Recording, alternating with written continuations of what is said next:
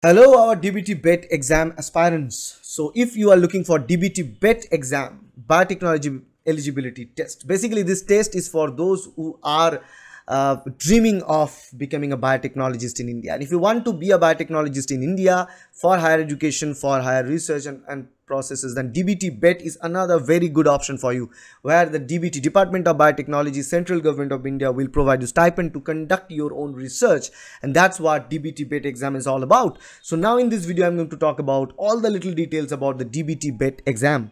So start with the number of tests per year is once a year.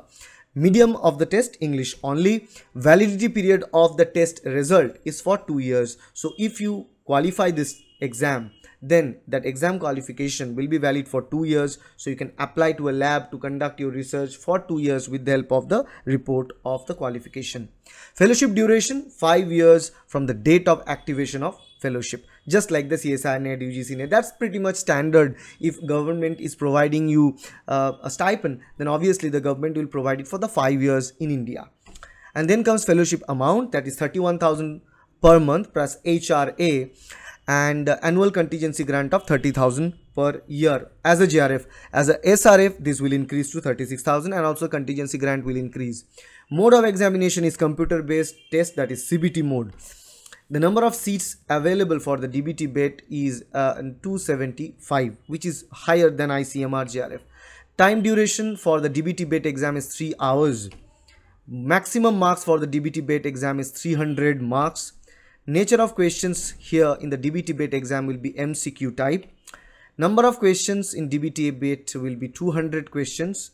So in part B, total 50 questions, 150 questions will be there. You need to answer 50 out of 150 questions. It will carry 3 marks each. So 3 into 50 will be 150 marks. Okay, 3 into 50 will be 150. That is the pattern. Negative marking for each wrong answer will be 1/3. Okay, so near about 33% negative marking. Eligibility criteria: BE, BTech, MSc, MTech, MVSc, integrated MSc, MTech in biotechnology. So any stream from the biotechnology background, life science or any other allied areas of biology, students can apply for DBT BET exam. Okay, or you can go with MSc, MTech, MVSc. So anything related to BE, BTech or MSc, MTech, that equivalent program, and that is supported under the DBT postgraduate teaching program, are eligible for the DBT BET exam. Okay, for general EWS and OBC category, the minimum marks needed in your graduation or masters, that is your most recent exam, is 60%. For SC, ST and differently abled, minimum 55% marks needed. For general category, 60% marks needed. EWS and OBC fall to the same 60% marks slab. Then comes the age limit for DBT BET exam. For JRF, 28 years. For general and EWS category. Now relaxation up to 5 years for SC, ST, physically handicapped and women candidates. So that makes 33 years for them. And relaxation up to 3 years, that is 33 years for OBC non-creamy layer candidates. So this age criteria or age limit for DBT BET exam is very similar to that of the age limit for the ICMR JRF, age limit for the CSIR net. Because in all these cases, general category students age limit 28, for female category 33, for SC, ST, PH category 33, for OBC non-creamy layer category 31. DBT JRF category, there are 2 kinds of results, and based on the 2 results there are different kinds of fellowship provided. JRF category 1 and DBT JRF category 2. The DBT JRF category 1 qualifying candidates are eligible to avail the fellowship under the DBT JRF program itself.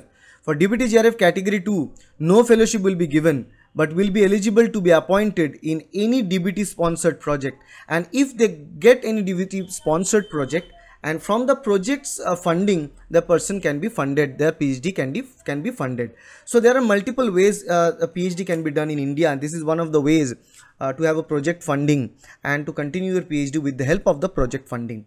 So that is all about the fellowship type for DBT BET exam. So that is all about the DBT BET exam details. If you want to prepare for DBT BET exam, then you can watch our app. You can download our Shomu's Biology application in your Android, or you can simply click the link in the description. You'll be redirected to the DBT BET courses. There are plenty of courses available in our app that may suit your exam preparation pattern, and based on that you can continue your journey of DBT BET exam preparation. And all the very best, because we want you to become DBT JRF and DBT SRF in upcoming future. So you can take the course, it will help you, and the prices are slashed right now because we are launching introductory offer, so you can watch it out always. That's all about this video about the DBT BET exam. If you like this video, please hit the like button, share this video with your friends and colleagues, and subscribe to this channel to get more and more videos like that in future. Thank you. Bye. If you like this video, please hit the like button, share this video with your friends and subscribe to this channel to get more videos like that in future. Video अच्छा लगे तो video को like करना और video को दोस्तों के साथ शेयर करो ताकि सब मिलके प्रिपरेशन कर पाए, और all the best for the upcoming exam. Thank you. Bye.